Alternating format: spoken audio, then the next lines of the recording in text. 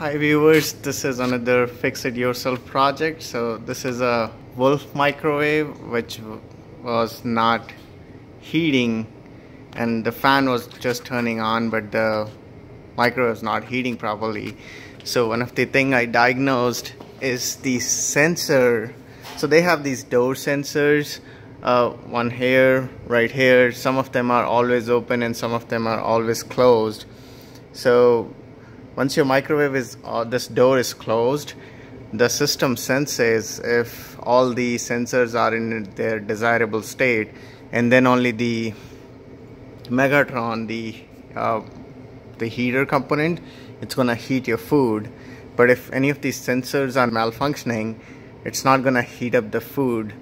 So all you have to check if when you open and close the door, if the sensor changes their post, and how you can test that is using the multimeter. Just check the resistance on it. You see how the setup is. Just check the resistance between these two ports, one, and there's one at the bottom. So if when you close the door or open the door, if the continuity changes, that means it's working good. So the most faulty sensor, this is the second time I'm changing on it, comes out to be this one. It's on the left side. The right side has the same setup, but it always works. It's the left side. This is the second time I'm changing the left side. So you will see it kind of sensor goes faulty. So what happens when this door, we close this door, this is the object, it kind of peers through this thing and tries to push this thing.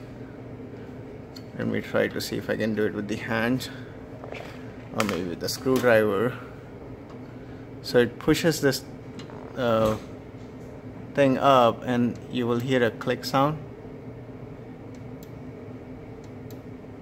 But you see how much hard I have to push this for that click to happen. So when that clicks happen, this is a always open sensor. When that click happens, it becomes closed, and that's when the system senses that all the sensor is working fine, or the switch.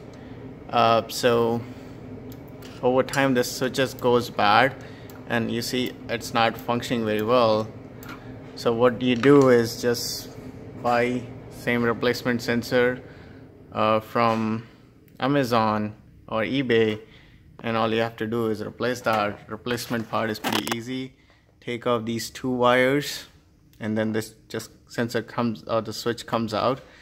Pop in new switch and push back the wires. Sorry, I forgot to mention, to access the door panel, it's gonna be pretty easy.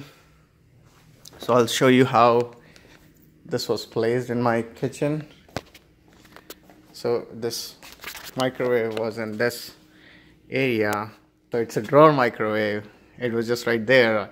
I pulled it out and we put it here, and then all you have to do is unscrew these panels from here, and there you go, the panel comes out. You don't have to take the entire thing apart. Just start with the left side. If left side is all good, then probably go on the right side. We have the same sensor setup on the right side too. But yeah, unscrew 1, 2, 3 here, and then a couple of bolts here and couple down there, and this was like that. Of course you have to take this out too, but anyways, these are the two pieces I took out, and after that you have access to those door switches. Replace it and it should be good to go. Thank you viewers. If you have any questions, post it in the comments, and if this video helps you, like the video and share it. Thank you so much. Bye bye.